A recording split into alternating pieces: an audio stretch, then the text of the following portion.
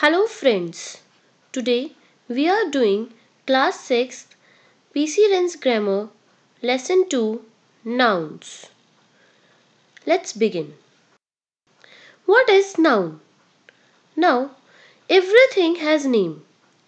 The objects which are in this world, the people who are in this world, they have their name. The places where you go, they also have their name. You have your name, your father has his name, your mother has her name, your brother or sister have their names. So everything in this world have his or her name. The object on which you do your work, you keep your registers, books, notebooks to do your work, that is called a table. So that very object also has table. Everything in this world has its name. Now, what is the definition of noun? A noun is the name of a person, animal, place, thing or any feeling. That is called a noun. I repeat, a noun is the name of a person, animal, place, thing or any feeling. Now, kinds of nouns. There are 5 kinds of nouns, but in your syllabus there are only 4 kinds of nouns. Those are common, proper, abstract, collective noun. Now, after this, I am going to describe each and every noun one by one. Let's begin with very first. Number 1 is proper noun. Let's begin with the definition of proper noun. What is it? A proper noun is the special name of a particular person or place, as Hari, Abdul, Rama, Sita, Shireen, Mumbai, Kolkata, London, etc. If I say Hari made 20 runs, when I say Hari made 20 runs, I am speaking about one particular boy of that name. Hari is the name of one particular boy. Hari is his own special name and is therefore called a proper noun. Now, what is the meaning of proper? Proper means one's own. Note this thing that a proper noun always begins with a capital letter. The name boy may be given to any and every boy. Okay, now Hari, Abdul, these are the names of boys. Rama, Sita, Shireen, these are the names of girls.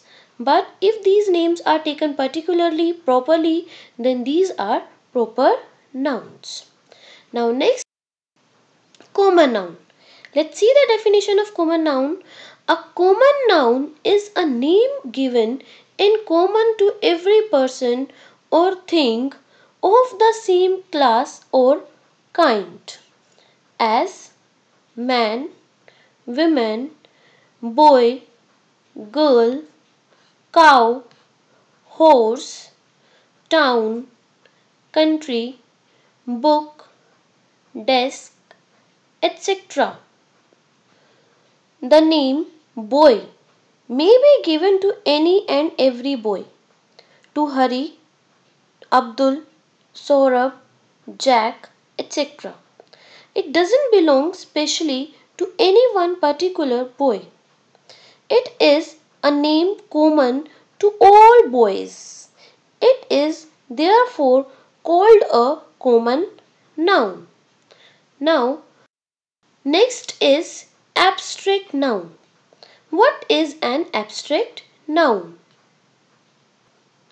And its definition is: an abstract noun is the name of something that we can only think of, as sweetness, weakness, pity, hope, doubt, greed, childhood, misery, honesty, death, etc. If I say the boy showed great courage, we can see the sun, we can touch a book, but we can't see or touch courage.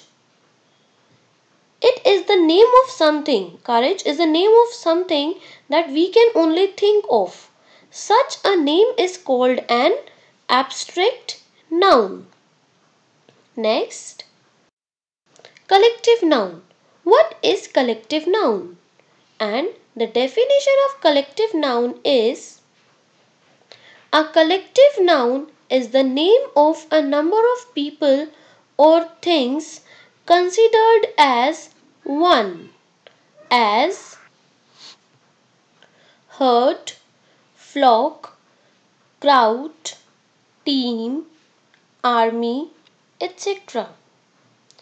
Now here, when a noun is the name of a number or collection of persons or things considered as one, such as class, army, crowd, flock, it is called a collective noun.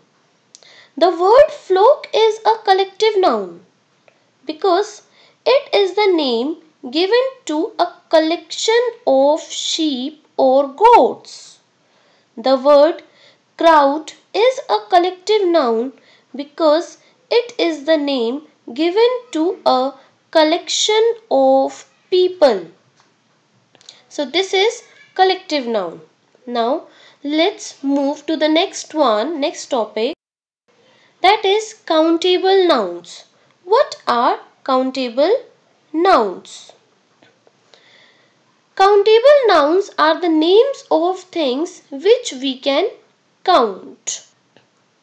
For example, book, pen, computer, apple, flower, etc. These are the things which can easily be counted. So these are known as countable nouns. Or in other words, if I say when we get the answer of how many, then those when we get the answer in how many, answer of how many question, then those words, those nouns are known as countable nouns. Next, uncountable nouns. What is uncountable noun? Uncountable nouns are the name of things which we cannot count. For example, milk, rice, petrol, electricity, gold, honesty, friendship, etc. Here I would like to describe one thing, that we cannot say 1 milk, 2 milks, 5 milks and so on. Uncountable nouns do not have plural forms. Abstract nouns and names of substances are uncountable in most of the cases. Now, homework. Homework for the lecture which I just explained. Solve exercises 1 to 5 of lesson 2, that is nouns, in PC Ren's grammar book and do the given question, the question which I'll give you right now, in rough notebook on the basis of the explanation which I just gave. Is money countable noun or uncountable noun? Write with explanation, with examples also. How can you say whether it is countable or uncountable noun? Now, here we will discuss the homework solution of the poem which we did yesterday, means in the last lecture, that is a house, a home. I assigned you homework. Let us discuss that, the solution of that homework. Okay. Make sure that you have made your format in neat and clean handwriting and your correction work column has been drawn by you at your right hand side.